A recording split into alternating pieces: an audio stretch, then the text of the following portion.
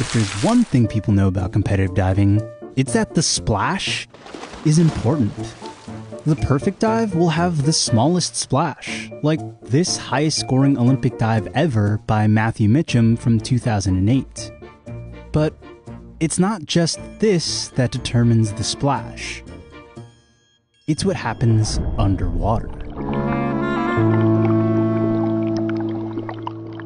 To figure out how Olympic divers get such small splashes, I spoke to the guy who trains them. My name is Drew Johansson. I'm the head diving coach for the 2020 Olympic team. I coached in London in 2012 as well as in Rio for 2016. There's three components. There's the above water, there's the swim, and then there's the underwater save. Divers can't change much once they're in the air. So when they push off, they have to give themselves enough height, enough distance from the board, and enough angular momentum to complete the dive. You know, you're going 30 miles per hour, you have all the angular momentum of a 4.5 somersaults on top of it, and you're anticipating that moment of hitting the water. As they approach the water, athletes extend their body into a needle-like line, with their toes pointed, knees locked, abs tight, arms up and hyperextended over their heads, elbows pressing tight into their ears, and most importantly, their hands in this position. We'll have the athletes put their hands out and have them put their thumbs together in a locking, and then they'll grab on top.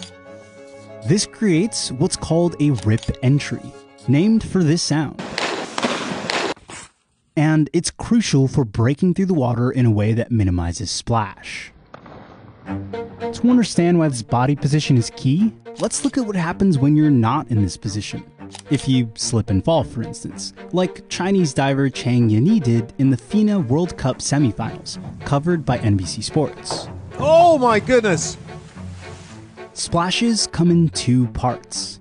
The initial splash is unavoidable.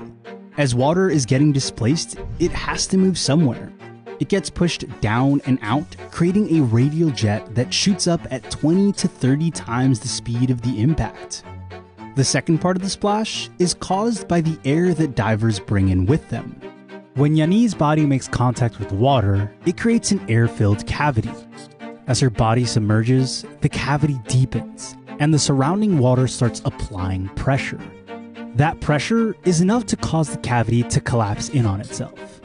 It starts filling with water from the bottom up. There's so much pressure and energy that the water ejects straight back up towards the surface, resulting in a Worthington jet, the second pop of the big splash we see here. This large splash earned Yanni a scratch dive, 0 points. Just a day later, Yanni was able to create the total opposite, a tiny splash, thanks to that hand position and her controlled and rigid body. This dive scored 73.5 points. Just recently at our Olympic trials, we had a 90-point dive, actually a couple of them in there, up on the 10-meter platform. Like this dive by Team USA member Jordan Windle, which scored 96 points. As his flat palms make contact with the water, they push it down and out.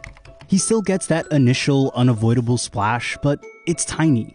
The flat hands create a cavity that's just wide enough for his body to pass through. The next steps in the rip entry work to minimize that second splash, the Worthington jet, and they take place underwater. As they enter the water, they're going to swim their hands out to the side. This swim motion is clear in the 76.5 point dive by Andrew Capobianco from an Olympic trial event in Indianapolis. It moves some of the air brought into the water away from the center, breaking the air cavity into smaller bubbles. You'll see two white bubbles out to the side of the hole that the athlete went in. Those are the swim bubbles. And then the final component is another somersault that's created underwater that also will trap the air that comes into the water and prevent it from coming up through the same hole that it went in, and delays it from coming back up, and that's what reduces the splash as much as possible. This disperses air, breaking big bubbles into smaller bubbles, making them less splashy when they rise to the top. If performed correctly, the bubbles will be so small that it looks almost like the water is boiling at the surface. The perfect splash is what appears to be no splash at all.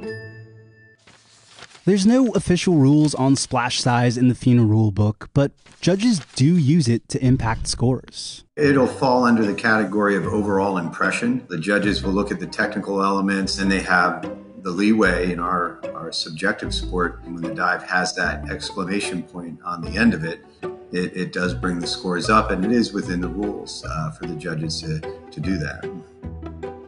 Getting a perfectly small splash isn't the point of diving. However, it is the punctuation to a job well done.